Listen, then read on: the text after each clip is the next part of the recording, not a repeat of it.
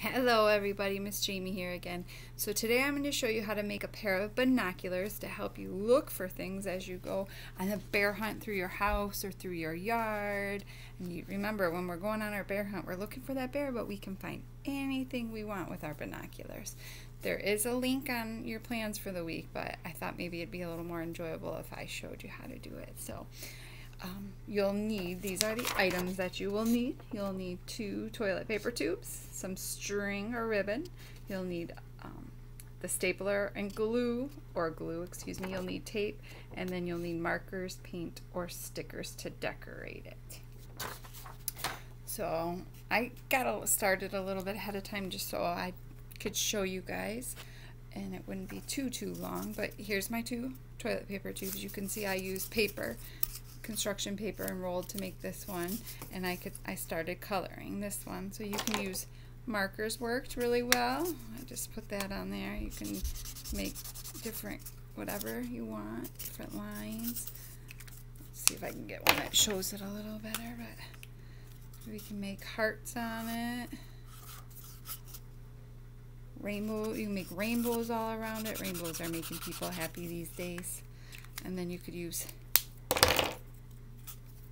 paint if you want to too, any kind of paint, or if you have stickers, or I didn't have any stickers here, but if you have stickers or anything like that, you can use that.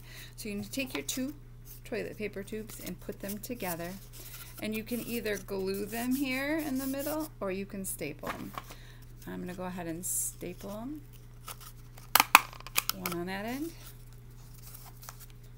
and one on the other end. So now they're together. And then I need my string or ribbon, and you're gonna tape it inside. That's gonna be your string to hang on, your rope to hang on over your neck, so you have somewhere to place them. So I'm gonna get a piece of tape. That's where the tape comes in. Drop my ribbon and grab my tape. Put a piece at the end here. Put one piece inside. And then I'm going to go ahead and take the other end, get a piece of tape. Cut a little bit because I think I might have made them too long.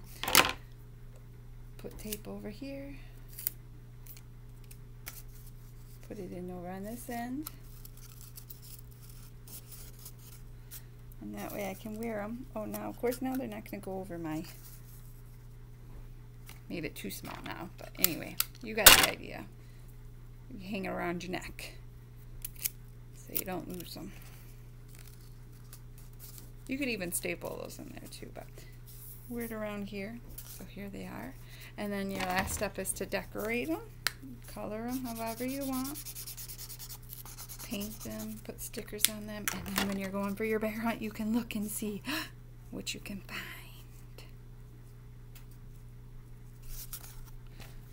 That's the binocular making for this week, the little craft for this week when you're going on your bear hunt. See you all later.